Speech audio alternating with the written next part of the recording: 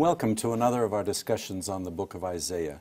Today we'll be discussing chapters 36 and 37. Joining me today are my colleagues from Religious Education.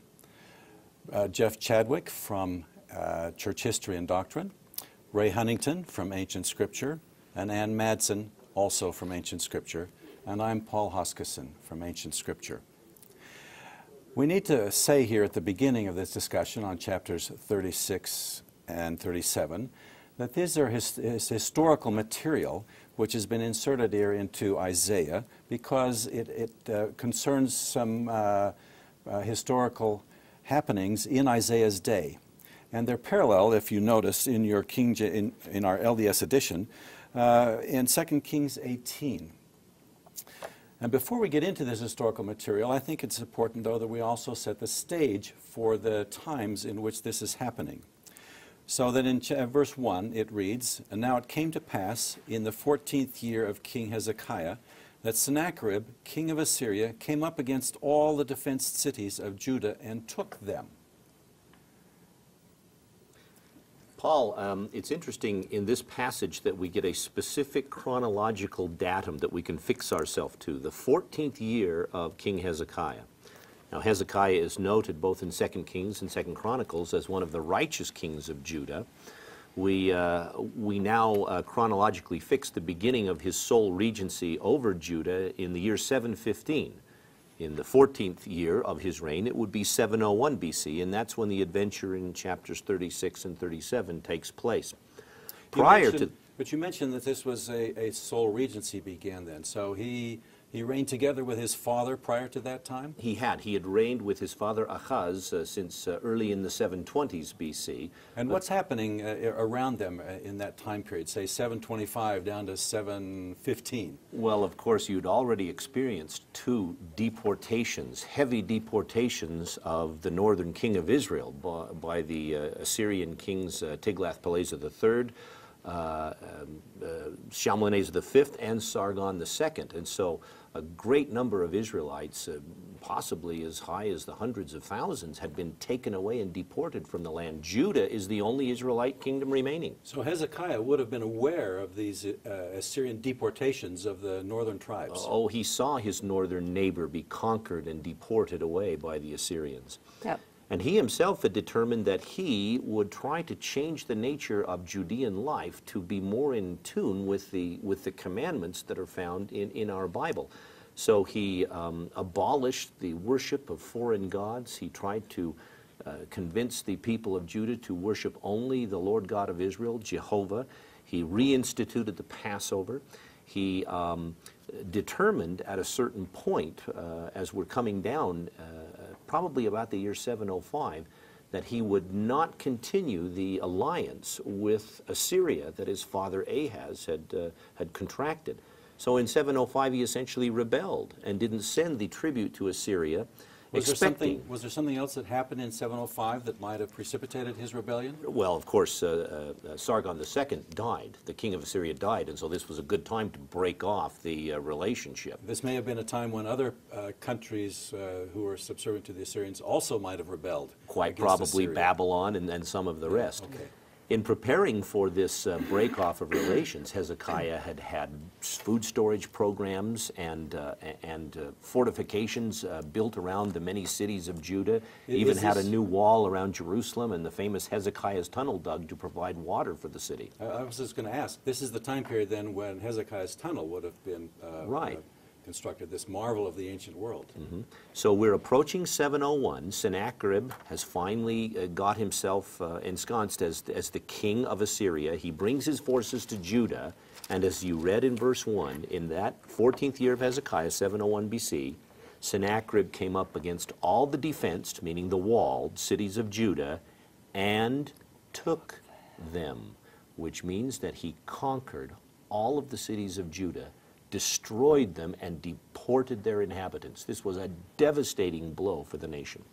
So this is in addition to the Assyrian deportation of the northern tribes. Right. Now, 90% of the population of Judah has been conquered and deported away, a fact that we don't often discuss in our Sunday school lessons. No, and it's amazing to think that there was Jerusalem, and Isaiah mentions this, just alone, really isolated. Jerusalem without those defensive cities that were put there to defend Jerusalem in any war, and they were all gone. I mean, Sennacherib later talks about them as a bird in a cage. Is that what he says? Yes, I'm going to read a passage from Sennacherib's annals that talk about that. You know, just going along with what Ann said, something that I was thinking about the other day when I was looking at this chapter is, here's a great king, perhaps the most righteous king of any of the kings of Judah. Hezekiah. Hezekiah. And he's placed his trust in God. Okay, he's laying it all out on the table. We're going to try to turn things around, as Jeff talked about a little bit earlier. But in the process, look at what is happening to his kingdom. It's being dismantled by the Assyrians, and in a sense, it's going to test Hezekiah's faith. Will he remain faithful? Is he going to hang in there? Is he? You know, ultimately, the faith test here will come to pass because Jerusalem, as you said, will be defended. Yeah. Yes. And with that, thank you. That's a nice lead into the next section that we want to deal with. That's verses 4 through 10 in chapter 36, where the officials, as your footnote says there, the chief of the officers of the Assyrians is sent by Sennacherib to Jerusalem to bargain with them to see if he can't get Jerusalem to capitulate, because Sennacherib has already captured most of the other cities. He will eventually capture all of them, but he's probably still at Lachish, which is the second most fortified city in all of Judea, and that will eventually fall too. But in the meantime, he wants to see if he can negotiate a surrender for Jerusalem.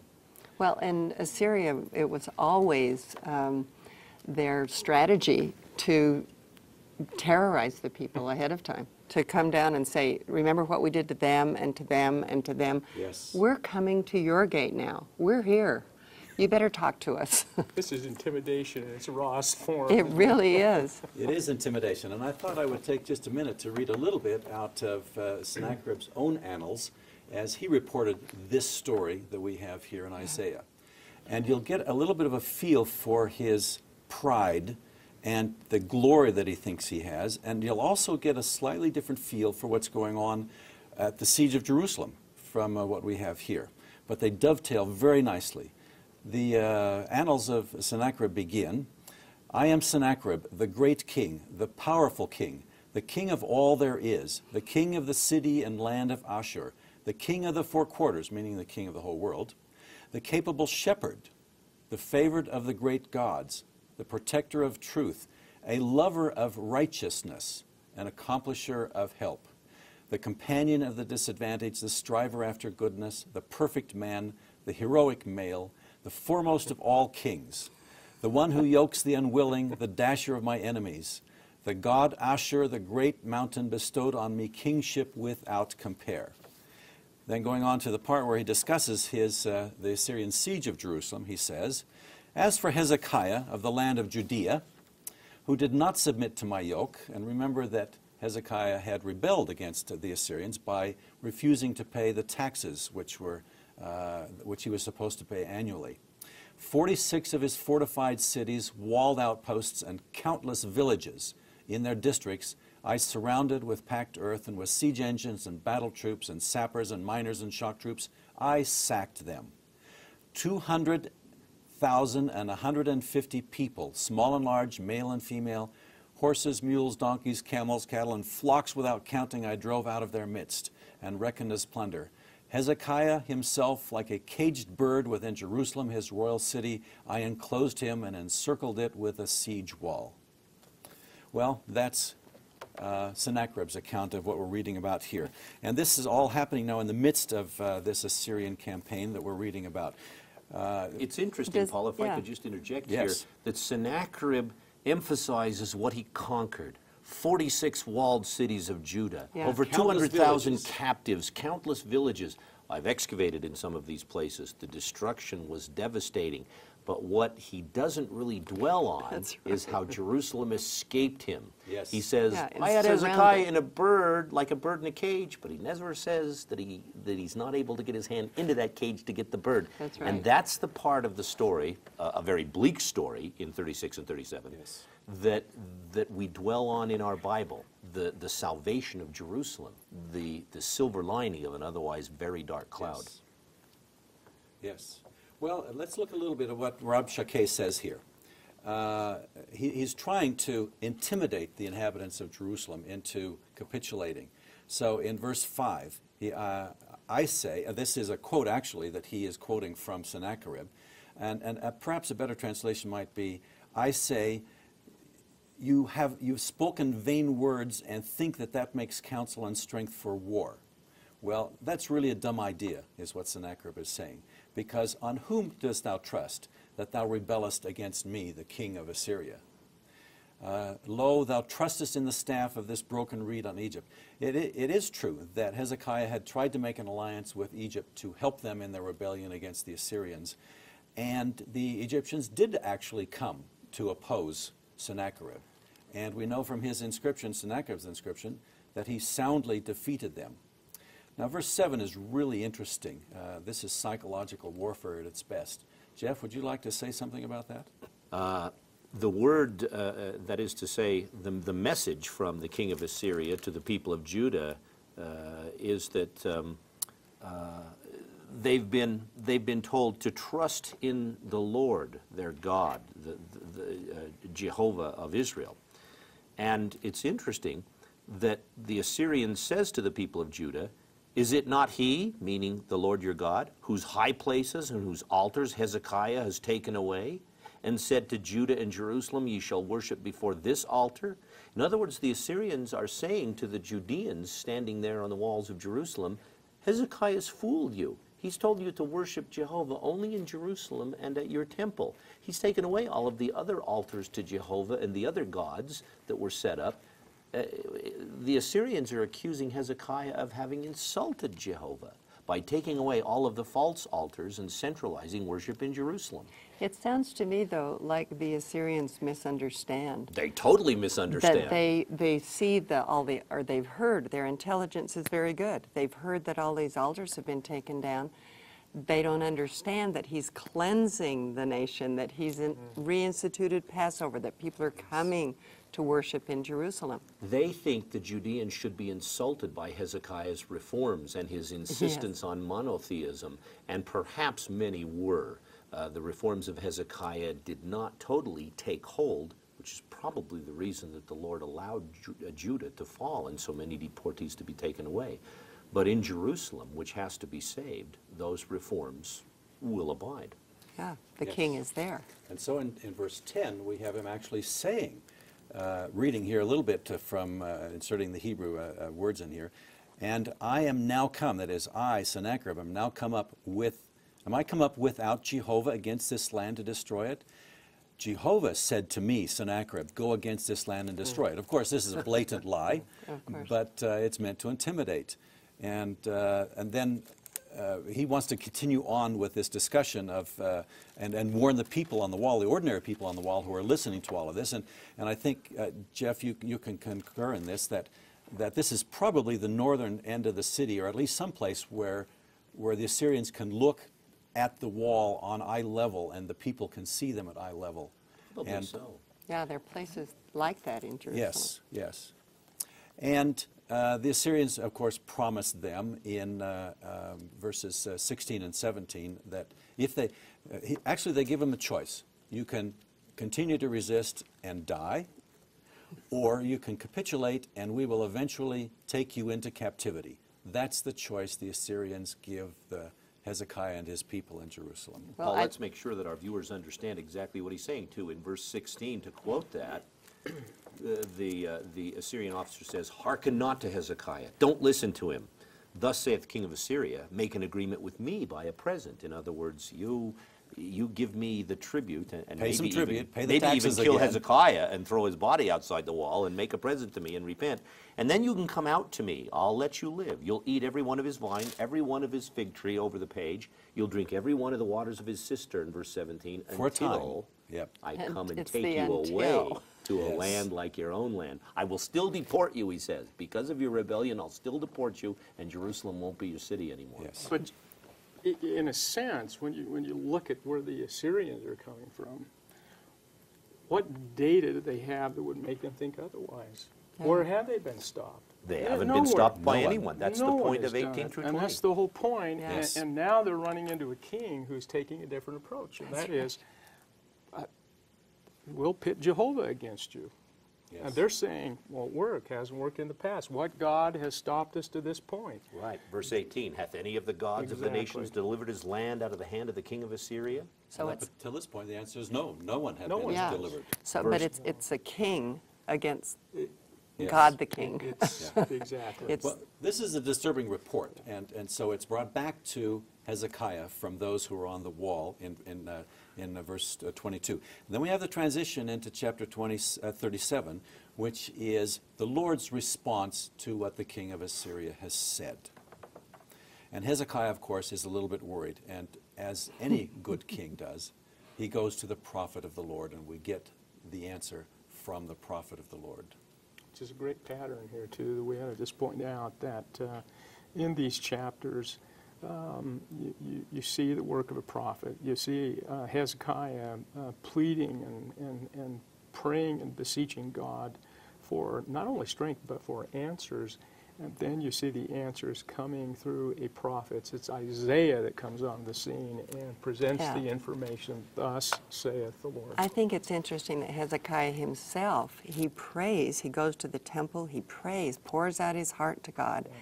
But then he sends his emissaries to Isaiah to find out the Yeah. Lord's answer. And that'll happen again and again. Yeah. I mean, it is a pattern. It's like a great triangle. You know, he keeps sending to Isaiah. The Lord sends the answer to Isaiah. Isaiah sends the answer back to Hezekiah. It's Let's a beautiful outline that pattern. quickly if we could. Chapter 37, 1 through 5. The king sends for the prophet Isaiah to consult with him. In chapter 37, 6 through 7, Isaiah gives a prophetic oracle. I think that's worth reading. Yeah, an answer. Verse 6, Isaiah said to them, Thus shall ye say to your master, Thus saith the Lord, Be not afraid of the words that thou hast heard, wherewith the servants of the king of Assyria have blasphemed me. Behold, I will send a blast upon him. He will hear a rumor and return to his own land, and I will cause him to fall by the sword in his own land. A prophecy that was going to be fulfilled. It would be fulfilled. Yes. And so you move down through the chapter, and Hezekiah again will pray to the Lord. What's the background of that? Well, in this section here, verses 8 through 13, after the Lord has given the answer through Isaiah, apparently they conveyed that answer to Rabshakeh there, and he's taking that answer back to Sennacherib, Rabshakeh being the chief the officer, chief officer of the Assyrians. Yeah, and not he's his taking name, but his Yeah, office. That's his It's a title. Assyrian title, sure. Yes. Yes. And the answer is basically, no, we're not going to capitulate to you, Sennacherib. And therefore, Sennacherib in verses 9, 10, 11, basically, and on from there, says, okay, we will come against you then, if you're not going to capitulate. And so the word comes back to Hezekiah that Sennacherib is going to continue the siege of Jerusalem. And by a letter. Yes, And by it's a sent- letter. and it's sent And by a he letter. reads it. And he reads it there in verse 14, and in 15, Hezekiah again turns to the Lord. This is a wonderful man that we're dealing here with. And this prayer is spectacular. We ought to read just a few verses of it. And what do you want? Yes. O Lord of hosts, God of Israel, that dwellest between the cherubim, of course referring to the temple, thou art the God, even thou alone, of all the kingdoms of the earth, thou hast made heaven and earth. You're the creator God. Incline thine ear, O Lord, and hear. Open thine eyes, O Lord, and see, and hear all the words of Sennacherib, which hath sent to reproach the living God. Of a truth, Lord, the kings of Assyria have laid waste all the nations and their countries, and have cast their gods into the fire, for they were no gods, but the work of men's hands, wood and stone.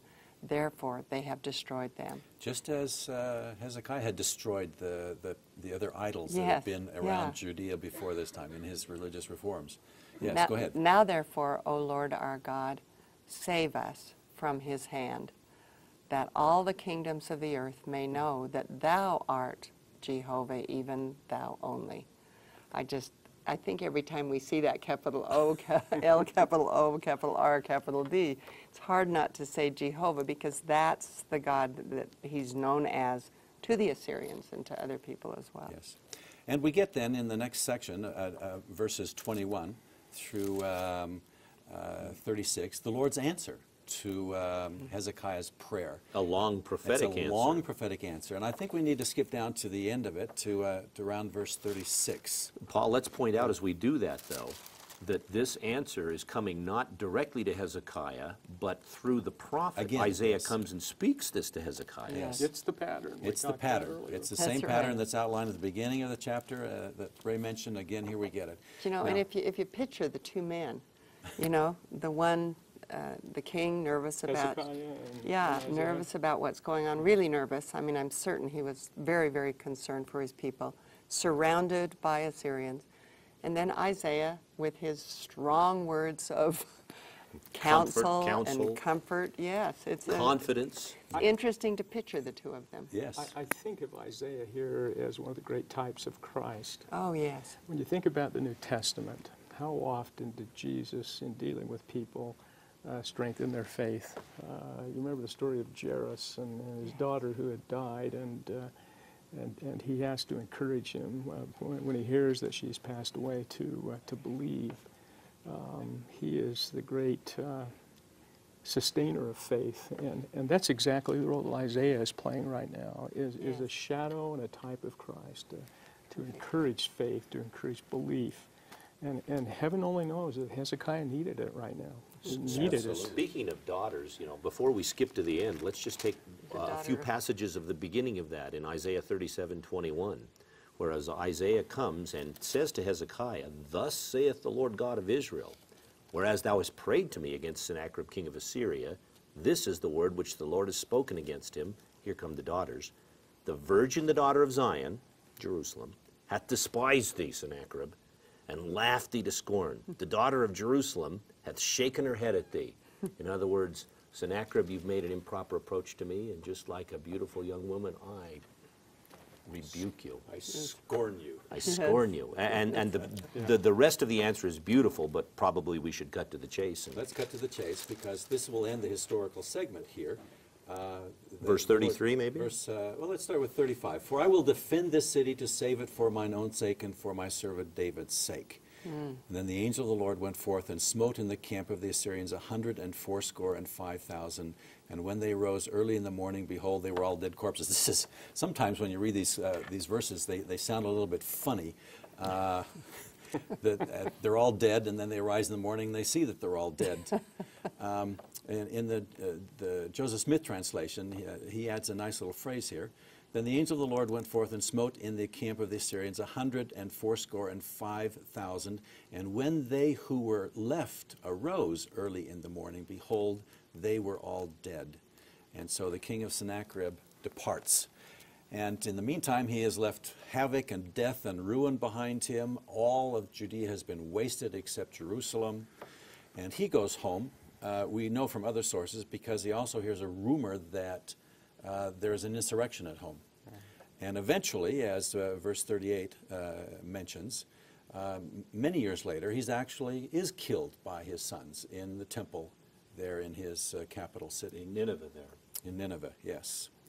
Now, we only have a few seconds left. Just- What do we just a- learn from this? Well, just a quick, it's sort of ironic in verse 38 that Sennacherib is killed while worshiping in the temple of his God.